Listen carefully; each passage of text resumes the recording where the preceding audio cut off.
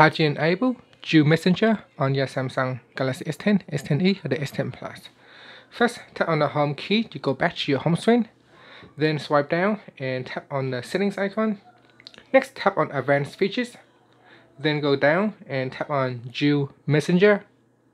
In here, under the available apps, you can tap on the apps that you want to allow Dual Messenger.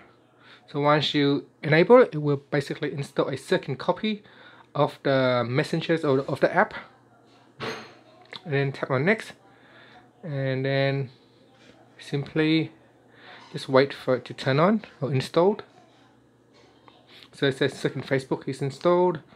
We can tap on the back here. You can also turn on Messenger. Now if you install more apps, then more apps will show us down here. For example, if you're going to install WhatsApp, Vibers, or other apps, other messengers app, then it will show us in the list here. If you haven't installed anything, then nothing will be shown here, and that's all. You can also use a separate contact list. So this will allow you to select all the separate contacts that can be used for your second messenger. And finally, you can just tap on the home key to go back to your home screen. If you want to uninstall the second messenger, just simply tap on the switch to disable it. And that's it.